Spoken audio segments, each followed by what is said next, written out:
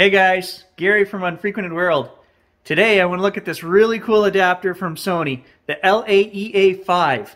I just got my hands on this, and what it's going to allow Gary to do is use his old but expensive, really high-end gear that require mechanical focus systems, okay? So for the old Sony A99, A77, those cameras, this is a 300 2.8 lens. Very good, very heavy, very expensive lens, and I don't use it because it doesn't really work on my E-mount cameras. Well, this LA EA5 is going to change that, or so I hope. Let's check it out.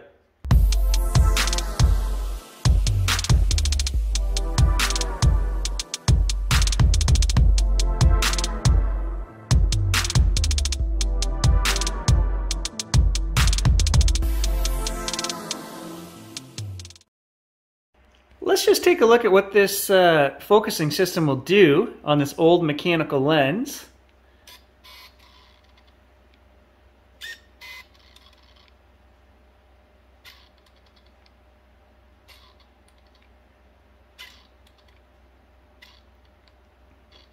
Not bad. Not as fast as new E-mount glass, that's for sure.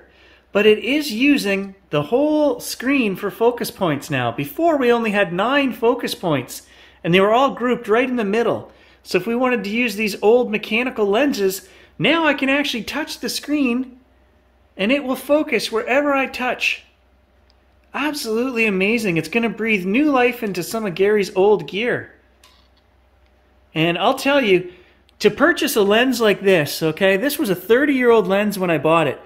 A 300 2.8, I paid $800 for that lens.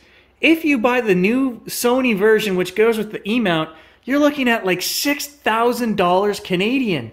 Who can afford that? Not this guy. So I'm happy to be able to use some of my old screw drive lenses with this new LA EA5.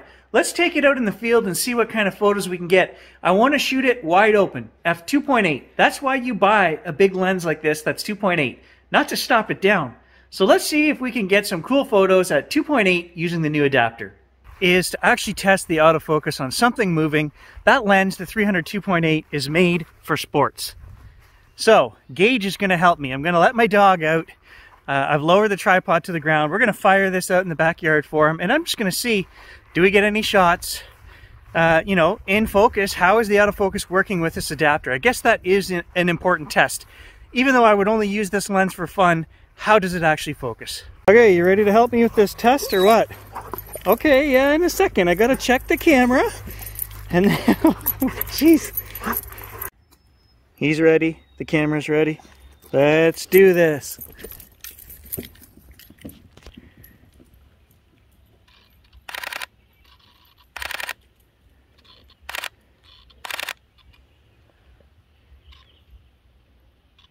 Dude, you're not moving.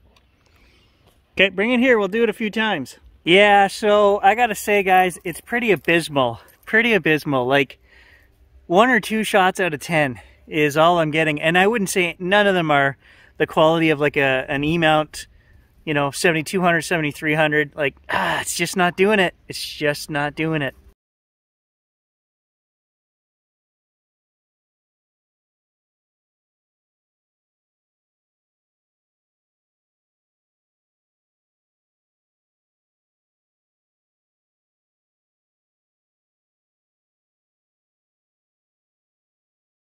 So for fast-moving subjects, the LA EA5 on an old screw mount, guys, I don't know. I wouldn't recommend it for that. If you just want to use your lenses and have fun, like the 300 f2.8 here, it has a nice bokeh. The background blur is something that you can't get unless you own a 300mm f2.8. I can still shoot very well in manual focus with that. I would probably get more shots in focus manually focusing on the dog than I would with the autofocus. It's just the way my findings with this LA EA5. So is it really something you can live without? Absolutely. You know what? Take the $300 and invest that into you know, a 7200 or 7300 E-mount. You're going to get a lot better autofocus. They're decent lenses too. Yeah, they're going to cost a lot more money than buying an old Minolta F4 beer can, but it's going to work a lot better, and you're not going to have to fix your images up in post either. So really, at this point in time in 2021, I don't know why Sony came out with this adapter. For an old fart like me that has 40 lenses that are screw drive, yeah, it's fun to play with them again and say, hey, I haven't used that in a long time. But other than that, guys, it's not really worth it. If you don't own screw mount lenses already, it's not worth it. So I do own the LA EA3 and I do own the LA EA4. Okay, so the 3 is used with my 150-600 Tamron zoom lens most of the time, and it works fantastic. This LA EA5 works the same as the LA EA3 adapter on lenses that have a motor already put in them. So Sigma HSM motors, Sony motors, Tamron, Piezo motors, all of those will still work with LA EA3 or 5. And I don't notice any focusing difference. A couple of guys online reported that the LA EA5 was faster, but not in my testing, guys. I've got a bunch of lenses here, and I would say it's the exact same. I've tested about 20 old lenses, screw drive, and lenses that have motors in them. I didn't notice any difference.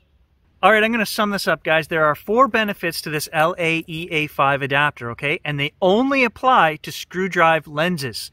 So if you have lenses with motors in them, the LA EA3 will do the same thing as this one. This does not focus any faster. There's no difference. Here are the 4 things you will benefit from, okay? No micro focus adjust with your old lenses. Just put the adapter on and it will focus perfectly, okay? There's no adjustments.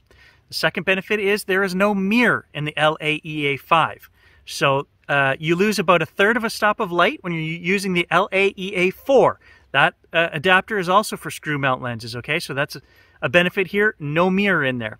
The third benefit is you can do touch screen focus. So you can touch your screen and now you will focus anywhere on the screen with screw drive lenses. And the last one is you get the full, however many phase detection autofocus points your camera has, your screw drive mount lens will now use the full 400, 300, whatever you have, whatever camera you're using, will use the full screen. Okay, guys, those are the 4 benefits of the LA EA5. As an afterthought, we're just under the camera here. The LA EA5 doesn't have that annoying little, there's a bracket on the LA EA3 which has a tripod mount on it, but it sticks out lower than the bottom of the camera. This one doesn't have it, so that's actually a bonus as well. If you just want to screw around with the LA EA5 adapter just for fun, then that is the only way I can recommend it, is if you have a bunch of screw drive lenses and you just want to get them off the shelf and use them and say, hey, this was a great lens, I enjoyed using it 20 years ago, 10 years ago, you can now do that again. Would I recommend purchasing this adapter if you don't have screw drive lenses? No, I couldn't.